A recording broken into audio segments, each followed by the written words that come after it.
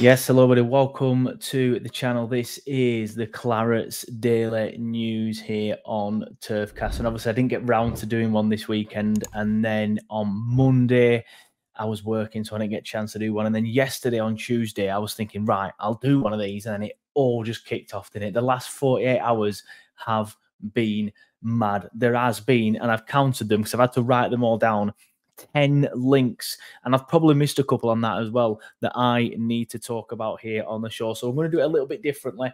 Normally I talk about each link for around 3 to 4 minutes, and I genuinely believe if I do that I'll be here all day. Well, if there's 10 it'll be 30-40 minutes, right? So what I'm going to do, I'm just going to talk about them all for maybe about a minute, something like that. I'm also going to make it look a little bit different as well, just to save time on the edit. But yeah, strap yourselves in, because it has kicked off over the last, like I say, 48 hours or so. But right, there's obviously been a lot of chat surrounding Sander Berge this last few weeks, really. There was a lot of chat about Manchester United being interested in the Norwegian midfielder, but it turns out that Fulham have pipped them to the post. I'm not sure how serious the Man United chat evidently was. If Man United wanted him, they would have properly gone for him, right? But as it stands, Fulham look like they have won the race to sign Sander Berge, according to Ad Jones, who of course is the local journal at The Athletic, who covers Burnley, has said that Fulham are closing in on completing a deal to sign Burnley midfielder Sander Berge. The fee is in the region of around £25 million. Now, obviously, on screen is my regurgitation of Andy's tweet, but Andy did say on his own tweet that it was an initial fee of around £20 million, rising to around 25, whether that be through bonuses, whatever, or just installments, I'm not sure.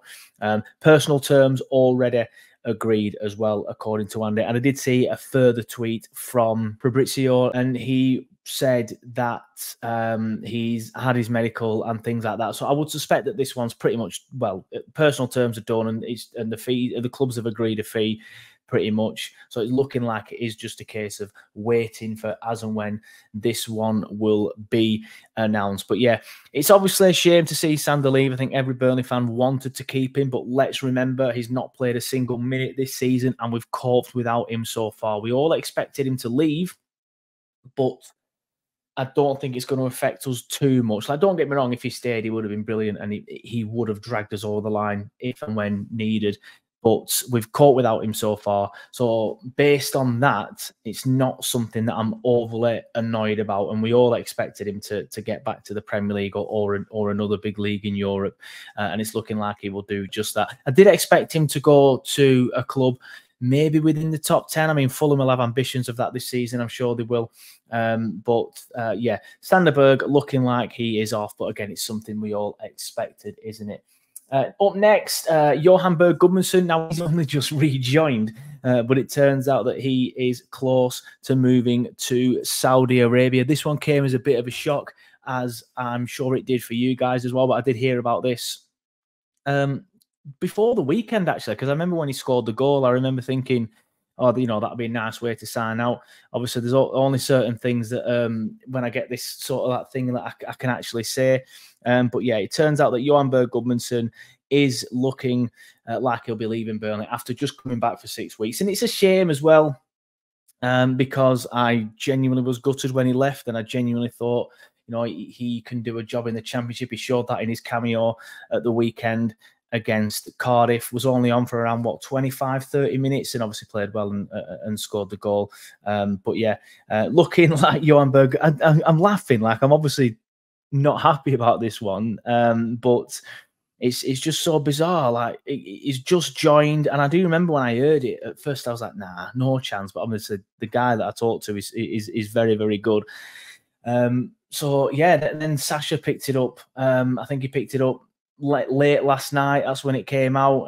So obviously at that point, then it can be tweeted by myself, which is obviously, again, you'll just see my regurgitation of Sasha's tweet. So yeah, Johan Berg Gudmundsson is close to a move to Saudi Arabia. From what I believe, he's doubling his wages. You know what Saudi Arabia like? They have money to throw around. So I know there'll be some people disappointed, especially with sort of like the morality issue playing in Saudi Arabia, but he's thinking of his family. Not that he's on the breadline exactly. I respect that, but no matter what walk of life you're in, you want more money. And whether you're happy with that or you believe in that sort of thing or you're disappointed, that's a different debate. But yeah, looking like Johan is leaving Burnley just 6 weeks after he's rejoined, and I just find that absolutely astonishing. I really, really do. Another one out the door, apologies, there's going to be a lot of this, is Amin Al-Dakil. Now, it's reported that he will be going to Germany. He's got a move lined up again. This isn't a regurgitation. This is actually a tweet. I heard this a few days ago. Then with all the links coming out today, I thought, you know what? I'll actually put something out there myself that I've heard. And it's from the good source as well. So I was very confident in it. And then later on today, as you can see there on the underneath the picture, I tweeted this at 10:49 a.m. Sasha then tweeted it himself at around 7 p.m. So Sasha picked it up later on, called it an exclusive, very cheekily. But Sasha then did pick it up later on. So again, obviously he's very well in with all the agents and stuff with Sasha, a bit like Fabrizio. And yeah, I guess people will have more trust in Sasha than somebody like me, some middle-aged man sat in his spare room. But yeah, I think Sasha's tweet pretty much confirms what I said earlier in the day. I'm disappointed with this one, you know. He gets some stick, and I'm not really sure why. Well, I am sure why. He had a poor run in the Premier League when he was being played out of position, and because he was being played at right back, if I remember rightly, and he was poor. He did look out of depth in the Premier League, but again, he wasn't playing in his favourite position. When he played in the Championship, I thought he looked quite assured. I actually think this guy's got a high ceiling, and I do think we'll see him playing for some big clubs in years to come. I know a lot of you will disagree with that because I've already seen all that on social media, but I think we'll live to regret this one. I think he's got a high ceiling, but he's definitely out of his depth in the Premier League at the minute. So maybe a move to Germany in the Bundesliga, where the league's probably a little bit less physical, a little bit less demanding, might suit him. But yeah, I mean, Al-Dakil, another one who is out of the door. Them last three, by the way, Al-Dakil, JBG and Sander are all 99% guaranteed to happen unless something changes within the next day or so. I would doubt it, but obviously, we all know how things can change. From what I believe, Sanderberg, JBG, and Al-Dakil all missed training today as they're all sorting moves out. So, yeah, we will see what happens with that one. But it sounds like them lot are all pretty much guaranteed to be leaving. Next one, this one's just a rumour, so don't panic just yet. But again, it's Sasha. And even though he sometimes calls things exclusives when he's a few hours late, we all know he's quite reliable. But he believes that Manuel Benson is about to leave Burnley Football Club. Now, to be fair, Sasha has said this before. And what I will say is the guy that I talked to hasn't mentioned anything about Benson. Now, that's not saying that this is wrong. It's not saying that it's right. But I've heard nothing on Benson. But Sasha believes Manuel Benson is about to leave Burnley FC this summer. There are talks on a permanent move are currently taking place with huge interest with Leeds United, Sunderland and Norwich. If Jonathan Rowe leaves the club, are also interested. He reckons personal terms won't be a problem.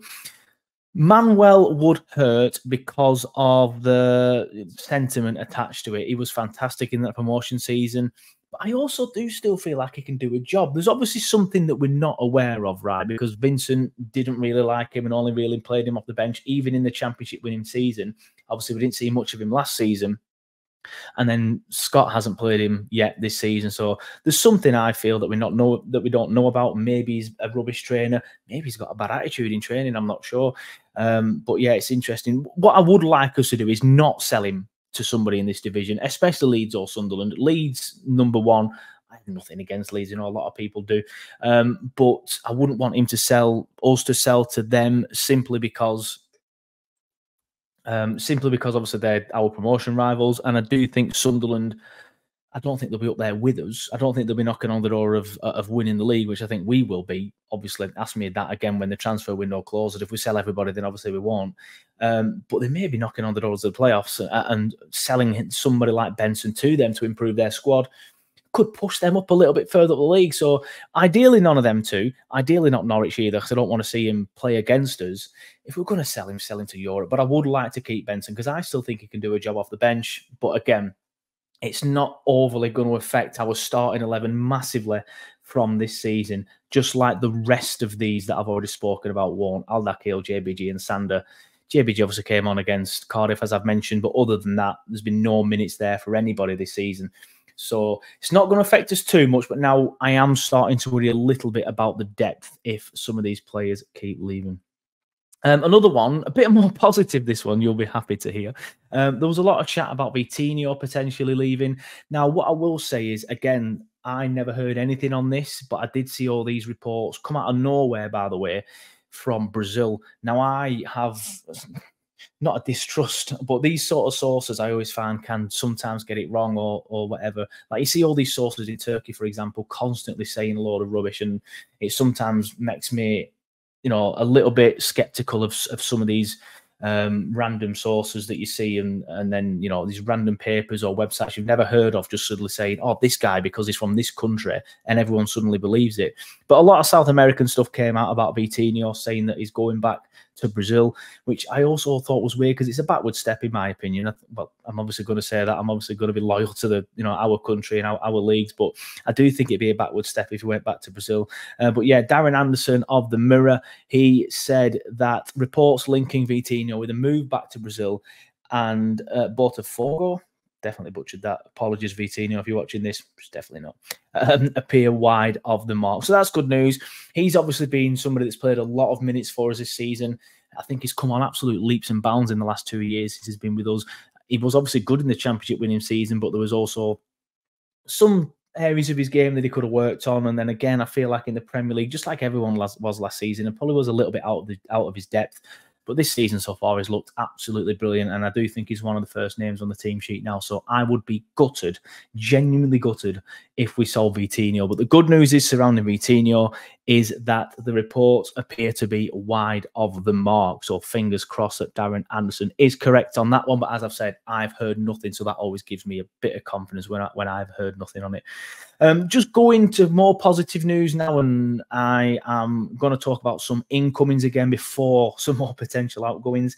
Burnley are interested in Jeremy Sarmiento, but we are battling it out with Sheffield United, according to Alan Nixon. Both clubs are hoping to make the deal for the Brighton man permanent, and I think it will be around £5 to £7 million the clubs are chatting about. Again, this is another one that I did hear about a few days ago from a couple of sources. So when I saw Nixon report it, I know some people sit there and say Nixon is ridiculously unreliable, but this is something I heard as well, so I'm pretty certain he's spot on. And since this, by the way, since this tweet that Nixon put out, and as again you can see my regurgitated tweet of that tweet, it has come out that Leeds are apparently looking at him as well. Like if it's between us and Sheffield United, I do think that we win the battle comfortably. Comfortably is probably a bit much, but I do think we win the battle between us and Sheffield United. But when Leeds come in, I still think we will, because I think Leeds look a little bit up in the air at the minute, less so than us. But I'm excited about this one. Would I rather keep Benson? I mean, I like both. That's probably a different debate. Probably, yeah. But again, just going back to what I said about Benson, there's clearly something that we're not knowing about, with a couple of managers now not really being fond of him and stuff. So hopefully this guy comes in, you know, if we get it over the line and hits the ground running, because we're going to need somebody to step into Benson's shoes if we need that sort of like depth on the bench and stuff like that. But this guy's got a high ceiling. I know he's highly thought of over in Brighton. Spoke to a couple of Brighton fans recently about him when I heard about it, and they said he's probably not there yet, but he's got a very high ceiling and a high future. So and a big future ahead of him. So fingers crossed that we can see that at Burnley. Another incoming is Hannibal. There it is. Andy Jones tweeted this one. Hannibal Medjbury, Burnley interested in signing Manchester United midfielder. Still plenty of work to do, says Andy on this one, to secure any deal for the 21. I'm surprised he's only 21. I feel like he's been around for years. Loan plus obligation or permanent deal, both options on the table. So it's looking like Burnley trying to get this done. Feels like this is kind of like a Sander replacement, but obviously I'm not saying he's as good as that, but it kind of feels like he's a Sander replacement. They are quite different players, to be fair, but he's obviously reinforcements in midfield. he's okay. Like I like him. I do want this to happen. I remember him playing against us for Birmingham a couple of years ago in the Championship winning season, and he was the most infuriating bastard that I've ever seen on a football pitch. He was winding me up no end. Obviously, he sticks out like a sore thumb with a hairdo like that. And then he was rolling around on the floor and things like that and whinging about a lot of things and stuff to the referee and stuff like that. But he actually played okay in that game, and he stood out as Birmingham's best player. Okay, it was a poor Birmingham side, admittedly, but he did stand out as Birmingham's best player in that game. And I think he played, well, I know he played against us for Manchester United last season. I think he started in the game at the Turf. He may have come off the bench. I can't remember. I'm pretty certain he started. And he kind of coasted through that game, but again, was playing in the Premier League for Manchester United. I think he'll be a good player in the Championship. And he's one of them that people immediately think, oh, he's a bit of a prick. I don't really want him. Ashley Barnes was a bit of a prick, and he was our prick. And I think this guy, he'll be one of them that you hate to play against but love on your team. So I would be happy with this one. And yeah, according to Andy Jones, there's a lot of work still to do on the deal. But again, it's another one that I'd heard about a few days ago, and it sounds like we have been trying to do it for a couple of days. Fabrizio also picked this tweet up as well, this story up, sorry, and said that we are looking at him. But yeah, looking like we are looking at him, and it would be good to get this one done. But it sounds like there's still quite a bit of work to do, unfortunately. But fingers crossed we can get it done. Unfortunately, back to the potential outgoings. Han-Noah Masengo. This one would be annoying. I know he's not played too much. He has looked okay in his cameos when coming off the bench against Luton and Cardiff. But I can't. The thing that would annoy me with this one is I feel like he's been very patient at Burnley. He's endeared himself to the fans by, touring the town on his Instagram and stuff like that. Like little things like that might seem trivial, but they go a long way to fans. And it's the patience thing for me. I feel like he just sat on the bench last season, just got his head down in training, worked hard, and then it seems like this season he was going to start maybe getting a chance to play more games, and then just to ship him off at this stage would be infuriating. But according to L'Equipe, Burnley and Auxerre are in talks over a loan deal for Han-Noah Masengo, who is 23. He's obviously older than Hannibal. So I'm not sure where this leaves Han-Noah Masengo. If we're bringing Hannibal in and then loaning him out, it might be a case of his time at Burnley could be coming to an end after that loan. But obviously, this has come from L'Equipe. The tweet that you can see on your screen now is Get French Football News. Obviously, I wouldn't believe them too much if it was just them, but they are, like I said, sourcing L'Equipe in it. And L'Equipe, I know I've said, can be hit and miss quite a bit on this channel, and they can. But I was doing some research earlier today when I saw this because somebody did comment saying, but it's L'Equipe. And I was like, yeah, fair enough, but they can be hit and miss. But when I did some research, they broke Han-Noah Masengo to Burnley. They broke Maxime Esteve to Burnley. They broke some other ones as well. I can't remember. Assignon, they brought that. They did get some things wrong. Benjamin Mendy, apparently we were looking at him according to them last year or the year before. I can't remember. I mean, we may well have been looking at him, but obviously nothing materialised on that. But yeah, according to their report, Burnley and Auxerre are in talks regarding a season-long loan. Auxerre are now back in League One, and this time are hoping to stay there. Apparently they got their campaign off to an ideal start with a 2-1 victory over Nice. I bet that was nice. Sorry. But yeah, I'm not sure where this leaves Masengo. I would have liked to see him get more minutes this season. I would have liked this to have been his breakout season. But yeah, probably want to keep an eye on, because I've probably been a little bit unfair on L'Equipe. I think when it comes to the players, and especially the French players, obviously, they tend to do quite well, as my research showed me. Couple of other big ones now. Like this one would obviously affect our starting 11 quite a lot. There's been a lot of talk about O'Shea, so obviously this is nothing new. But according to Johnny Phillips from Sky, you might recognise him. That's him there. He reckons that Wolves have now made a firm offer for Burnley centre-back Dara O'Shea. Obviously, there's been a lot of news surrounding Dara with Brentford, and then Ipswich came into it last night. I mean, they were looking at him before Ipswich, but then apparently he turned around and said he wanted Brentford. So Ipswich took a step back, but then Ipswich tried again last night, and apparently they were looking at making a bid of 10 million quid. I'd be surprised if they got him for 10 million quid. I think it would be closer to 20, 15, 20, something like that. I would say 2025, but I would have expected us to get a bit more than an initial fee of 20 for Sander Berg, so 15 as an initial fee would probably do it for Burnley. To be fair, with Dora, I would like a bit more, especially as I do think he's our starting defender now alongside Maxime Esteve, in my opinion. He's looked very good in the last couple of games in the Championship. Obviously, the first 2 games. Yes, he was hit and miss last season, especially with his lapses in concentration, but he did get better as the season went on, and I would be disappointed to see him leave, but I understand that centre-back is a position that we are very, very stacked in. So, yeah, nothing concrete on this one, really. Apparently, there's been no official bids. There's just been like chats and stuff like that. This is what I'm getting. Obviously, the tweet on your screen says different, although it doesn't say official bid. It just says offer. I don't know if he's paraphrasing or what. I'm not sure, but as far as I'm aware, there's been no official bid or anything yet. But to be fair, that was a couple of days ago when I spoke to somebody. But I do expect us to lose Dora, but I don't want to. But I guess we'll just have to wait and see with that one. And finally from me, Wout Weghorst. Now, there's a lot of noise surrounding Weghorst, as you can see on your screen now, all from the Turkish media. I do not trust the Turkish media at all. Not one bit do I trust any source within the Turkish media.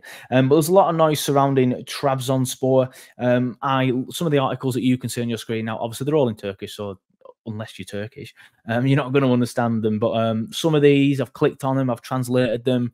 Some of these are saying apparently Trabzonspor have had a bid accepted of €4 million.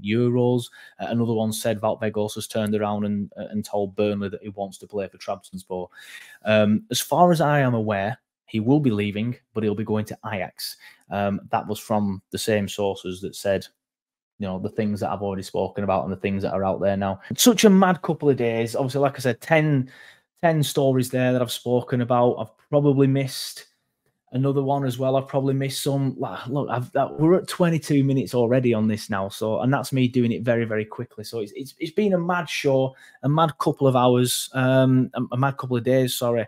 And I think it's only going to get worse over the next week. We've got what date are we on? 21st of August. The window shuts on the 31st, I think, maybe the 1st of September. So we've got 10, 11 days of this.